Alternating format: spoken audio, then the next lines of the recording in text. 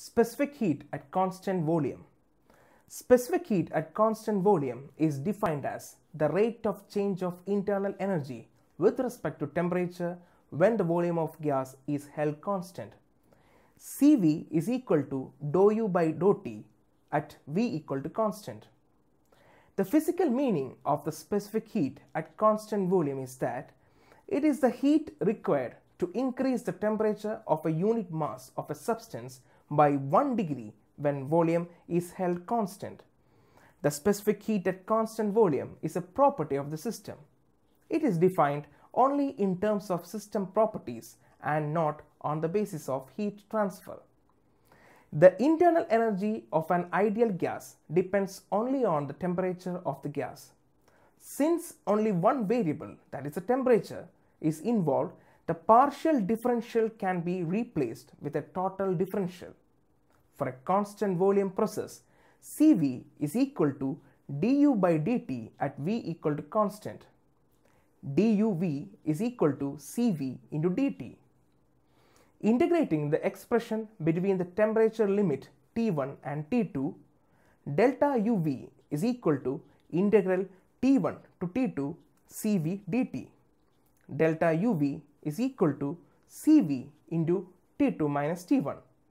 Now consider a piston cylinder arrangement with unit mass of gas. System is a closed and a stationary one. It involves no work other than PdV work. The piston is fixed at a position so that the volume is maintained constant. Then the gas is heated. The first law can be written as Q is equal to delta U plus W, or dQ is equal to du plus dW. Since no work other than PdV work is involved, dW is equal to PdV. dQ is equal to du plus PdV. If volume is constant, dV is equal to 0.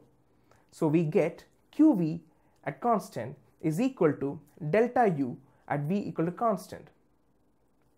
Since volume of gas is held constant, the heat supplied cannot be used for doing PdV work. Instead, it is utilized for changing only the internal energy of the gas. So we can say that the heat supplied to a closed system during a constant volume process is utilized for increasing its internal energy only. Substituting for internal energy change, we finally get an expression for the heat supplied during constant volume process in terms of Cv.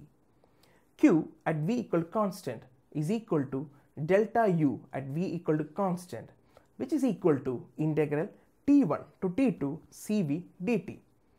Q at V equal to constant is equal to Cv into T2 minus T1.